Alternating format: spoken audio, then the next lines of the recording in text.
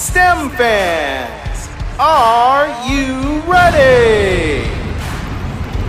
Let's hear it for the world-class NASA STEM Stars team. From NASA centers across the country, we present Hortense Diggs.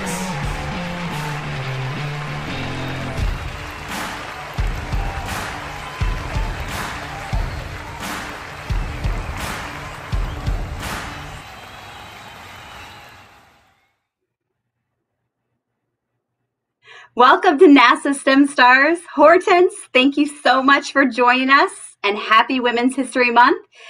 How does it feel to be a NASA STEM Star? Wow, Lynn, it is so exciting because, I just love the opportunity to have a chance to talk to young minds and to share some of my life experiences with them. So it's just great to be a NASA STEM Star and have the opportunity to engage with young people. Yay! Okay, well, we're really excited to have you. Let me introduce myself. My name is Lynn Dotson. I'll be hosting today's live event from Kennedy Space Center. And we want to welcome our audience to the 47th edition of NASA STEM Stars webinar, where students like you guys connect firsthand with scientists, engineers, and innovators from around NASA centers. So they'll share their missions, they share their paths and their opportunities. So joining us today is Hortense Diggs, the director of the Office of Communications and Public Engagement at Kennedy Space Center. Hortense will share a little bit about her background, her career, her experiences, and her amazing work she does for NASA. Finally, be sure to stick around, you guys, because your questions will be answered in the chat. If you guys put your questions in the chat, we will try to get them to Hortense and have her answer some of your questions. And I also want you to stick around because we do have a call of action at the end. But let's just get started because I'm very happy to have her here. It is my pleasure once again to introduce Hortense Diggs. Thank you for joining us. And tell us a little bit about yourself and your interests. Wow. Okay, so Lynn, I grew up in the great state of Texas and really didn't have a knowledge of NASA or wanted to do anything with NASA. My greatest interest right now is I love to work in my yard. Now, I never thought that would be something I would want to do when I was growing up because I hated yard work and I had allergies. But for some reason, since relocating here to Florida, I don't have a problem with my allergies. So one of my greatest things is to have some meditation and get some vitamin D in just by simply working in my yard. The other thing that I really like is traveling. I mean, just going places and sharing new adventures. And I'm one of those people that when I travel, I like to take my NASA stuff with me. So I'm always giving that out to young couples that have kids. I'm always trying to engage folks and let them know, hey, if you're ever in Florida, you got to check us out at the NASA Kennedy Space Center. So no matter where I am, whether I'm in Venice or Orlando, I just love traveling and engaging people with NASA and the great things that we do. Oh, that's amazing. Your passion for NASA is obviously very apparent to me, especially if you're bringing things around the world to try to share the word of NASA. So thank you for doing that and inspiring so many, Hortense. One of the questions I have here is, how did you get where you are today? So kind of talk a little bit about your school, your background, where you started, and how you ended up here at NASA. Well, it's only by the grace of God that I ended up here at NASA. As a young person, I wanted to be a dancer. I was in the drill team in high school, and that's what I thought I wanted to do. I also had this little moment where I thought, well, maybe I'll be a teacher. But then as I got to be in high school, I really focused on being a doctor. I wanted to be a pediatrician. That was my ultimate job. I would still get to work with students, but I'd be a doctor. So I thought that's what I wanted to do. Then I got a scholarship to Prairie View A&M University. and engineering. And to be honest, Lynn, I had no idea what engineering was. I thought it was the man on the back of the train, and I thought, oh, I'm way too cool for that. I don't want to do that. Couldn't understand what math had to do with the man on the back of the train. But my mother said, I don't care what engineers do. You got a scholarship to Prairie View A&M University in engineering, so that's where you're going. So I went to Prairie View, and I learned a lot more of what engineering was, and it was not the man on the back of the train. And from there, I decided to major in mechanical engineering because, like I said, my knowledge of engineering was really limited. But I felt that mechanical was the most versatile. So since I didn't know a whole lot about either discipline, I chose mechanical. When I graduated, I was offered a job to the Naval Ordnance Station in Indian Head, Maryland, and boy, did I love that job. My first job was designing undersea rocket motors, and I went from there to the Air Force, where I was the lead engineer for all Delta rockets launched from Kennedy Space Center. And then I matriculated there to NASA, where I'm now the Director of Communications and Public Engagement. Wow, what a path. So you can actually see here in our slides.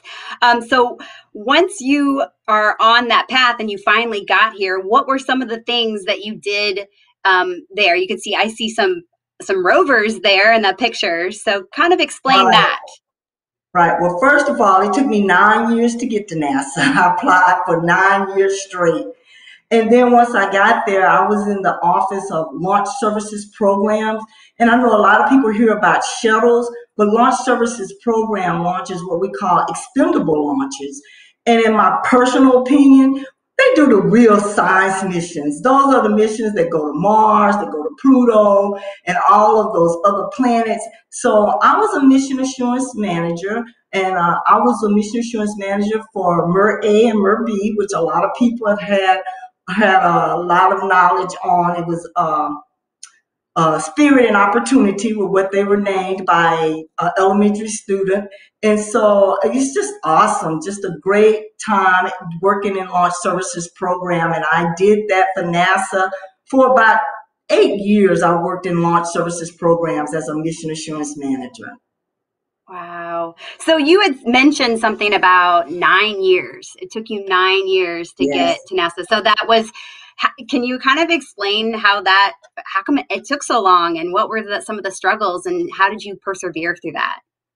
Well, as I stated, I was from Texas, now living in Florida, and I thought I wanted to go back to Texas. So I thought I would get there by working for NASA and get to Johnson Space Center. So I started applying, and it was like every time I applied, I got these rejection letters. And I just still kept applying until I had a friend that got on at NASA, and he was like, hey, this job I'm doing is your job. You know way more about Delta rockets than I do, and I'm calling you every day to learn something about the rocket just so I can do my job. So the next time there's an opening, you should apply. And, even though it had been years of rejection, I just believe what's for me is what is for me, and I don't get to control the timing sometimes. So I applied, and hey, I ended up at NASA as happy as could be. What an amazing story. Again, perseverance. That's such a great thing. And now you're leading like a huge group, the PX group. And I remember you always say PX proud, and it just, you're such a great leader. You are my boss, and it's just, what an inspiration to be working with you. So what does the office, or the director of the Office of Communication and Public Engagement, actually do at Kennedy Space Center? Everything that makes me PX proud. So basically, communications and public engagement at Kennedy, we are responsible for amplifying the NASA and Kennedy Space Center story and making sure the world knows the great things that we do. And we do that in several different ways. We do that through our Office of Education. our OSTEM office, where we're reaching out to young people and educators and making sure they are aware of the great things that we do at NASA. And in regards to students, to make sure that they know there are opportunities there for them. And then we have our visitors complex, which is where our guests come to visit Kennedy Space Center to get engaged with what we do. And then there's the media side, where we're talking to someone on radio media, television media, or print media, where we're making sure everything that NASA is doing, we're getting ready for Crew 2, and we're pushing that information out to social media, every media form that exists. My team is responsible for making sure we get that message out.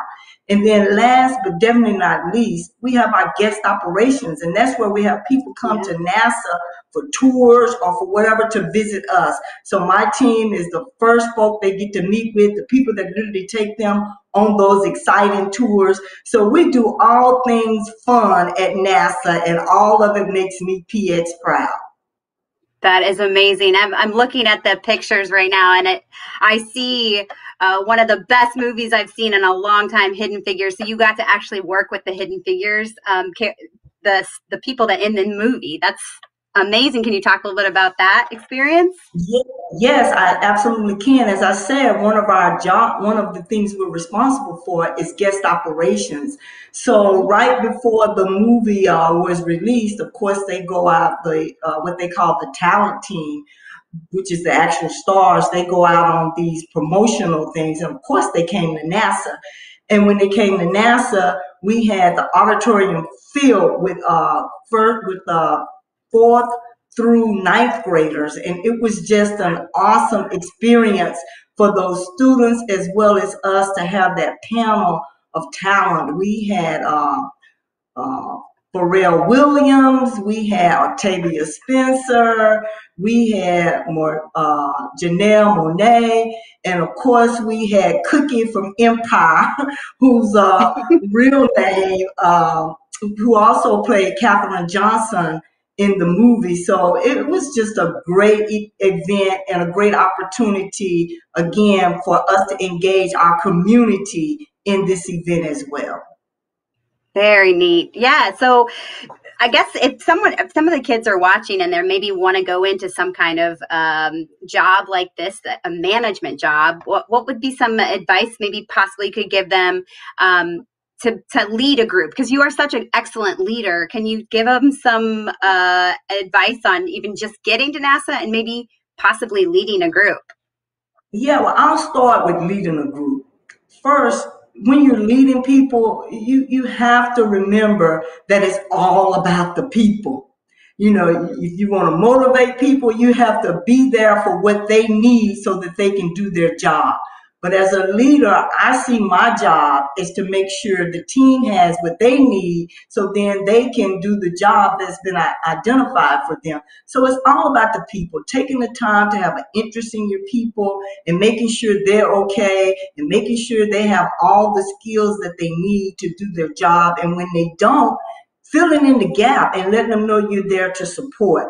You know, in my opinion, that's just a great leader that sees themselves as a part of the team and not always leading the team. I recognize that I am a part of this team as well, not only the leader, but a part of the team. As far as getting to NASA, I would say know what you want and don't let anything stop you. Stay focused on what you want. If the doors may not open the first time, they may not even open the fourth time. So many times you hear astronauts say they applied for the Corps up to 4 or 5 times, but they stayed focused and they knew what they wanted and they just kept going for it. And eventually that door opened at the right time and allowed them to be the great astronauts that they are. And whatever your dream is, just stay focused on it. Don't give up. Don't let anyone talk you out of it. That is some very well-spoken advice, and I know that you follow that. And the leadership part of working for you is just you are inspirational, and you do lead a team, but you have all those qualities. What is work life like at NASA? Just like a day in the life of you at NASA. Wow, Lynn, I don't want to scare the audience. It can be very challenging, our work life. There's a certain time rockets have to launch. Doesn't matter about the other work that's on your plate. We launch at a certain time. And so, the work-life balance, everything getting ready for that, you have to make sure you're doing it no matter what it is. And so you may not feel like you have a lot of work-life balance when we're in the middle of a launch campaign. But when we're not, you have to take advantage of not being in a demanding situation at the point, and that's when you get to really have some work-life balance, making sure you're spending quality time with your family, making sure you're taking care of yourself, and doing some of those other things that are important to you and making you enjoy your life. So, but NASA, even in all that, when it seems like we have no work-life balance, at least the PX team, the communication team, we love what we do so much to literally, most people don't even realize, I have to remind folks, hey, you might need to take some time off, because the team absolutely loves the work that we do. I agree. Yes, it's every day is different at NASA, and it's so cool. But yes, work-life balance is very great advice from you. I have a question in the chat. This is from Laura, and they wanted to know, did you ever want to go to space on a mission? So, that is what I will say is, had I known about that opportunity earlier in my life, I think it would have been something that I might would have considered. But by the time I realized, hey, that's something I could have done, it was, at least in my mind, not a good time. It was kind of too late for me to make that adjustment. And so I think I would have liked to go. And I will say this, I would like to go now. If I had the money pay for myself to go on one of these commercial flights where you can commercially fly, it might be something I would do. I think I would love to be up in space looking down at the beautiful blue marble. Oh, yeah. I mean, there's the astronauts that go up there talk about how awesome it is. The stories are inspirational. But yes, I agree with you, Hortense. I will also get on that flight with you if the opportunity arises. But yeah, it has to be the right timing for everyone. One of the questions we had, just you kind of touched on this already, but the best piece of advice, this really is, what can you give the students that are listening, are around 13 and up, that are listening today, and hopefully a whole bunch of other people will be watching this, but what would be the best piece of advice you could give students that are tuning in right now? Well, I love speaking to students. I wanted to be a teacher, as I said, early in my teen years.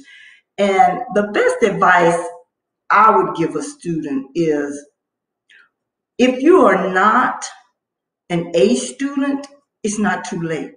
It's all about practice. Just practice, practice, practice the skill that you are liking in. It's like being a football player or a basketball player. You see them out there practicing their free throws. They're in the NFL they're in the NBA making millions of dollars, still practicing their free throws. So whatever it is you want to do, if you are not at the top of your game, just remember to practice. And then to my A students, remember to help. This world we live in is all about helping each other. So if you are an A student and you see a student that's struggling, spend some time with them, helping them to get to be where you are as an A student. I think that is great advice. I think that we can help each other as a world and be a better place if we sacrifice ourselves to help each other and recognize when our talents are short somewhere and that is needed, and decide to work on them ourselves to improve them. Wow. Okay. Wow. Your advice is well taken. I see why you are such an excellent leader, because you have such good advice, and I think we all inspire to be better people. And I think that's amazing that you're saying lift others up, because too many times people try to bring people down. So lift each other's up. Even if you are doing really well, always lift each other up. So another question: what is your favorite? Through the years that you've been with NASA, what's the favorite project you've worked on? Oh, Lynn, that's a hard one. I've had so many things that I've just been excited about.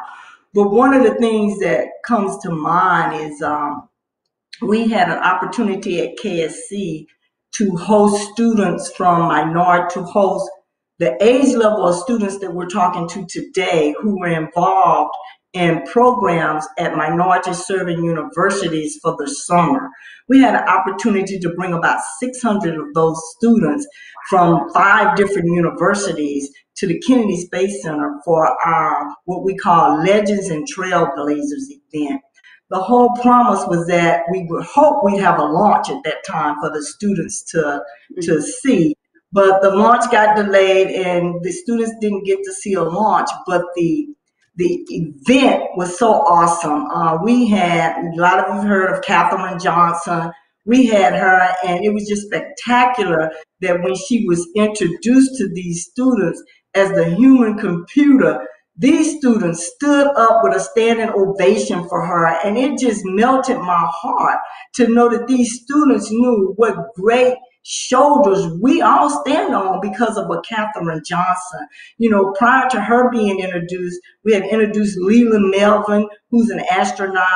Our administrator of NASA had been introduced, and these are great people in their own right, but they didn't stand up for them. They stood up with a loud or standing ovation for Katherine Johnson, and that was just to even be able to pull off that event with 600 kids from 5 different minority serving universities, just exposing them to an opportunity that they had never had. We came up with this idea because a dean at one of the schools said their biggest challenge was trying to motivate minority students who had never been 10 blocks out of their neighborhood. So to be able to bring them to a Kennedy Space Center, what would that do? And right to this day, I still get letters from students who were a part of that program, as well as some of their parents who were so inspired, they themselves went back to school. So that was just an awesome event, Lynn. Wow, that does sound like one of the coolest opportunities and what amazing to be a part of. I wanted to just say there's a few comments that have been coming in. One person said, Hortense, you are a teacher. Super inspiring. So even though you said that you're not a teacher, you are because you're inspiring so many others. And then they love the fact that you said helping others by leading. And so these people that are listening are obviously very inspired by you. We are going to talk a little bit about, we're going to kind of start wrapping things up, but I know that you're going to probably have some final thoughts for everyone. And then after your final thoughts, of course, I want to make sure I tell kids that they have a call of action, and I'll talk a little bit about that. But the last thing I have is kind of just leave the students with, here's another one. Have you ever participated in a space mission? Sorry, there's another one that came in just a second ago. Have you ever participated in an actual space mission? So meaning, I'm not sure what their main meant. Yeah, so I'm going to assume you mean participate in being a part of a mission that went to space. So yes, in my time as a launch services program as a mission assurance manager, what I did to participate in those missions, a mission assurance manager, the way I can break it down is it's like a quality engineer. So my role was to make sure all of the hardware that we received in from the contractor met all of the requirements that we expected it to have. Now, where the engineering comes in is if it doesn't. How do you get it qualified? How do you say, okay, we can use this? What do we have to do to be able to use it? Or do we just have to scrap it and they have to give us better hardware? So I've been involved with I'm going to guess over my time in launch services program, I'm going to guess with about 15 missions where I had that role. Wow. So you've done a little bit of everything, it sounds like. And your current leadership role, it's great that you have this role because you know a little bit of everything. And that's what a good educator is. So yes, you are an inspiring educator in my eyes. So if you were to leave the students with this piece of advice, I know you've already given some advice, but some last words. This is Women's History Month, and you are obviously representing a lot of women. And if you have any advice or final thoughts for students, we would love to hear from you.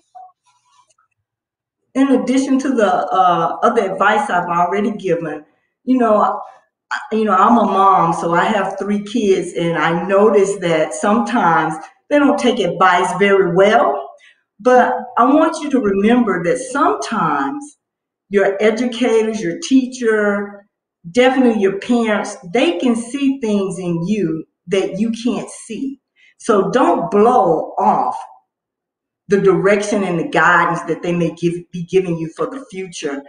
I never would have gone into engineering had it not been for the folk who saw things in me and gave me those scholarships to Prairie View because of my math grades. So just, be aware that people will see things in you that at first you're going, I don't know about that. But take their advice. They just might be giving you some great advice. In my career at NASA, a lot of the positions that I've held were not because I sought after them. They were because someone said, hey, I think you'll be good at that. And then I took it on and I did my best in it. And it turned out to be, in a lot of cases, the best thing for me in my career. So be willing to listen to folk and see what they think might be good for you. I love it. Thank you so much, Hortense. We're going to do a quick call to action because I want these students to share with us some really neat stuff. So we're going to show you your mission is you're actually going to, and this has to tie with what Hortense had, one of her missions when she was working with Opportunity and Spirit.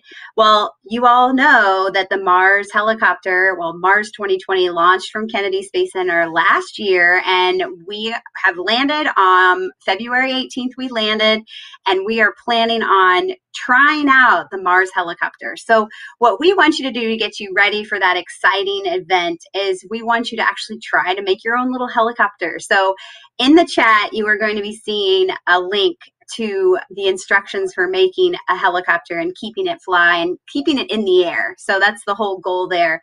So definitely check that out. If you guys decide that you are going to do this, please share on social media what you've created, how you made it fly better, be an engineer with it and be creative. And we would love to see you hashtag NextGenSTEM so we can share also on our social media about your cool engineering designs.